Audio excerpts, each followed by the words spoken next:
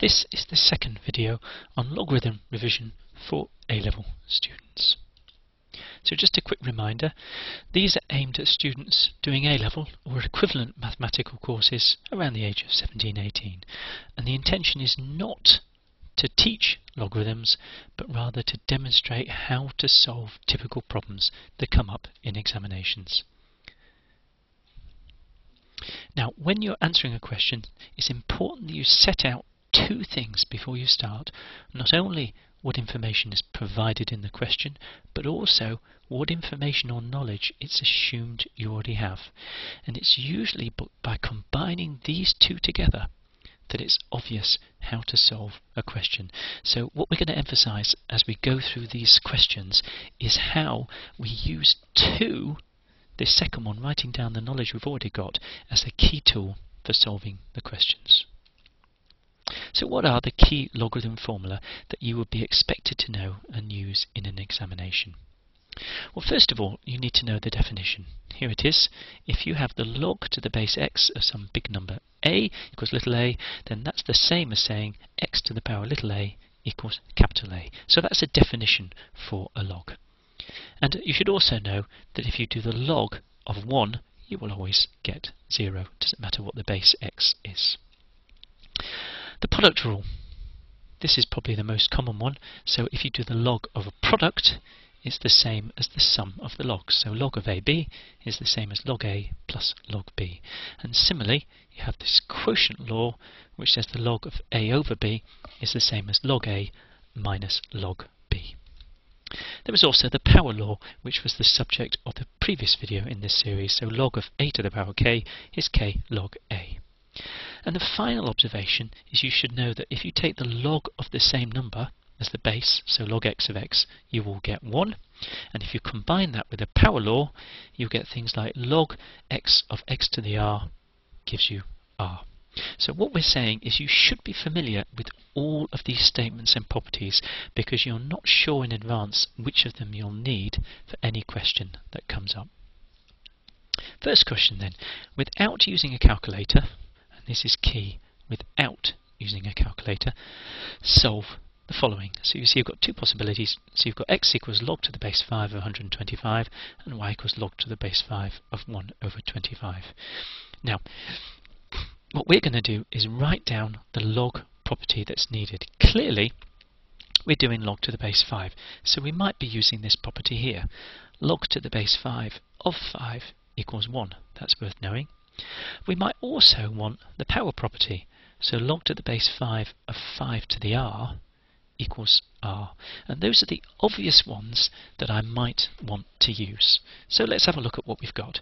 Well, hopefully you can see by inspection that 125 equals 5 to the power 3. And therefore log to the base 5 of 125 is the same as log to the base 5 of 5 cubed, which is the same as 3 log 5 of 5, which clearly gives you 3. And hopefully you'll see how straightforward that question was, as long as you knew this rule here and this rule over here. What about the second one? Y equals log to the base 5 of 1 over 25. So here we're going to recognize that 1 over 25 equals 5 to the power minus 2. And again, I think the examiner would expect that you could spot that one by inspection. And so therefore log to the base 5 of y equals log to the base 5 of 5 to the minus 2. So now I can use my power rule, which gives me minus 2 log to the base 5 of 5, which clearly gives me minus 2. So again, you see how straightforward these questions can be, as long as you know your basic properties. Next question then. A similar question, so we won't go through the background, except what you'll notice is now we're doing log to the base 4. So before you start, write this down. Log to the base 4 of 4 equals 1. Then it's in your face and you won't forget it. And write this one down. Log to the base 4 of 4 to the power r gives me r, because clearly the question is going to involve properties of this type, and if you write them down you won't forget about them and you'll use them. So what do you need to recognize? Well, hopefully it's obvious to you that 64 is just 4 to the power 3, and therefore if I'm doing log to the base 4 of 64, that's the same as log to the base 4 of 4 cubed, which is the same as 3 log 4 of 4, which just gives me 3. Now obviously don't forget the question actually had a minus in, so you'd have to put that minus back for the final answer. What about the next one? The next one's a bit more tricky because you're looking at this 2 and this 16 and you're saying, just a minute, they don't obviously depend on 4, but they do actually, so I'm going to show you how.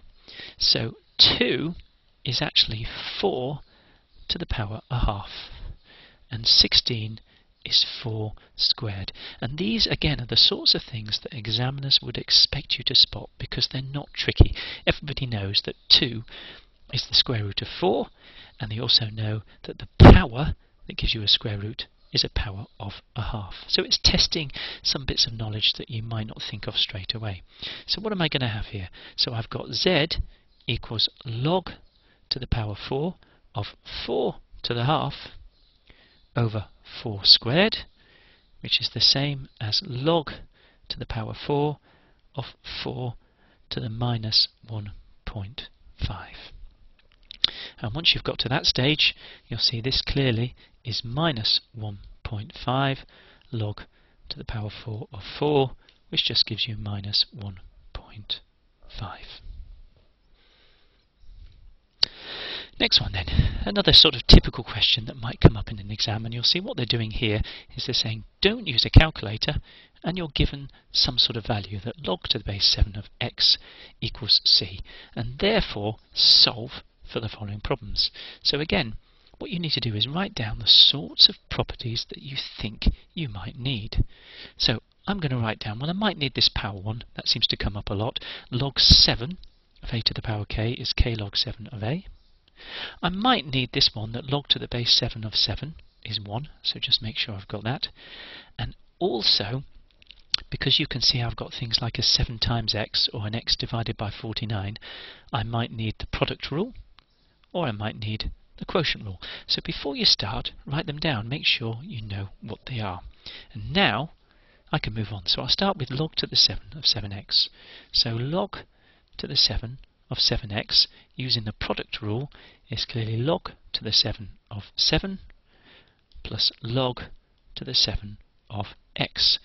And then what you notice, well, log to the 7 of 7 we've got up here, log to the 7 of x we've got here, so clearly the answer is just 1 plus c. And you'll notice how straightforward that question was. If you start by writing down all these key properties, it's immediately obvious what you have to do. What about the next one? Log 7 of x over 49. Well, log 7 of x over 49, again using the quotient rule, is just log 7 of 7 minus log 7 of 49. And that is clearly just going to be 1 minus log 7 of 7 squared. Sorry, I made a silly mistake there. It wasn't log 7 of 7, it was log 7 of x. So that one there is obviously c. Apologies for that. So you've got c minus log 7 of 7 squared, and you should know by now that log 7 of 7 squared is 2, so you just end up with c minus 2.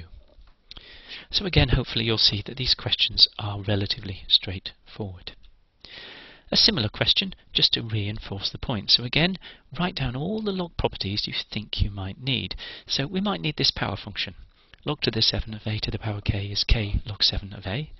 We might need to know that log 7 of 7 is 1, and we might need the product rule and the quotient rule. So I'm putting them down so they're there when I need them and I don't make a silly mistake. So now I can write that log 7 of 7 over x squared is clearly log 7 of 7 minus log 7 of x squared. So what I've done there is I've used this quotient rule. Next, I'm going to use this power rule because I've got an x squared. So I can write this as log 7 of 7 minus 2 log 7 of x. So let's use the power rule. Then I look at the information given in the question, that log 7 of x equals c. I look at this other information that I've written down that I know log 7 of 7 is 1, and you see you get 1 minus 2c. So you'll notice again how combining information that I'm giving with information that I bring into the question myself makes the solution extremely straightforward. What about the next one then? So this one's got a combination of the product rule and the quotient rule. So what you're going to have is log 7 of 49 root x over x squared is going to be, and you can write this out in 2 stages or 3 stages, but you can have log 7 of 49 plus log 7 of root x minus log 7 of x squared. Now, I do happen to know, and I'm running out of space, so I'm going to squeeze it in the bottom here, just in case you miss it, that root x equals x to the half. So I'm going to use that because it makes my life easier. So now, what I've got is log 7 of 7 squared, so that's the 49, plus a half log 7 of x, so that's come from the root x by writing the root x as x to the power half, and then I've got minus 2 log 7 of x. And now you can see, of course, that using this power rule, the log 7 of 7 squared is just 2. I've been given at the top that log 7 of x equals c, so I've got plus a half c from here and minus 2c from here. So again you see that the answer is relatively straightforward. Next one then. Without using a calculator, express the following as a single term. And again, what I'm going to do is start by writing down the formula I think I might need. I might need the power rule, so I've written that out again, and I might need the product or the quotient rule. So I've put them all down, and let's see where we go. So in this one, I'm going to go backwards. So instead of extracting the power from the log, you see I've got a 5 there, I'm going to put it back in. So I'm going to write things like 5 log d of 21 equals log d of 21 to the power 5. And next I'm going to use this product rule because sorry, not the product rule, the quotient rule with this minus, because you'll notice I've got a minus here. So I'm going to write z equals log d of 21 to the 5 divided by 9 over 49 squared. So you'll see I've noticed that the quotient rule is implicit in what I've been given, so I've applied it. And so if I put this all together, you'll see what you end up with is log d of 21 to the 5 times 49 squared all over 9 squared. Now this might look like a bit of a mess, but hopefully you'll accept that up to now the algebra has not actually been too difficult. Now what you might need to do next is recognize common factors. So what I'm going to do is write it out longhand. So 21 to the 5 is going to be 3 to the power 5 times 7 to the power 5, and then you've got 7 to the power 4 from the 49 squared, and then you've got 9 squared, which is 3 to the power 4. And so you'll see what you end up with is log d of 3 times 7 to the 9. And you can reduce that slightly if you really want to, but I don't think we need to go any further. What about this one? Again, without using a calculator, express the problem the following as a single term. And again, you'll see here that all it's really testing is, do you know the product rule, that the log of a product is the sum of the logs, or the quotient rule, that the log of a quotient, you subtract the two logs, and you'll see I've got a minus in here and a plus in here. So you can write down by inspection that x equals log 8 of 24 times 4 squared divided by 32. Because what you'll see is the minus is on the 32, so I'm going to divide by the 32, and the plus is on 2 log 4, which is the same as log of 4 squared. Now, of course, you can simplify the algebra on this slightly if you really need to. So you could now write things like log 8 of 3 times 8 times 4 squared, all divided by 4 times 8, and you see that's going to give you log 8 of 12.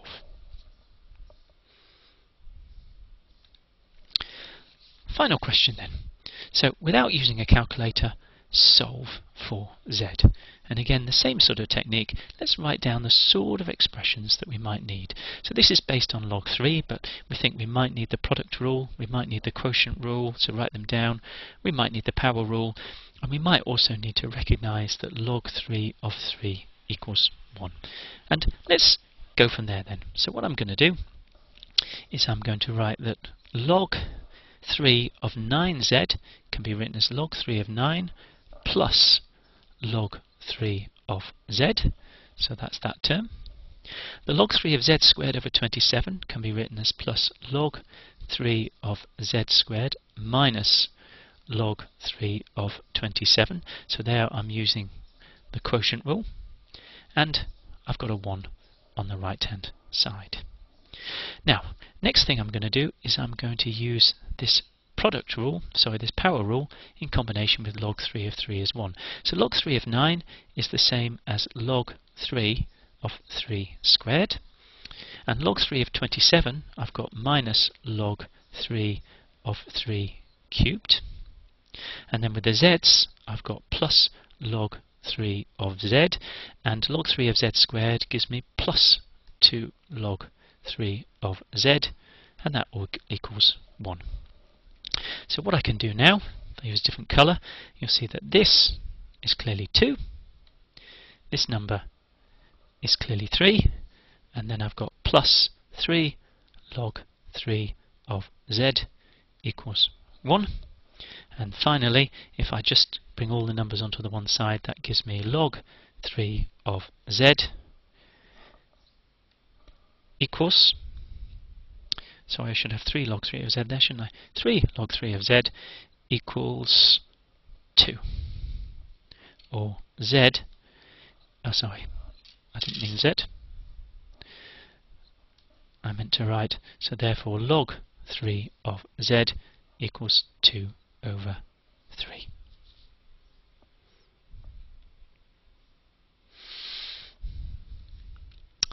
So the final hardest questions will be in the next video.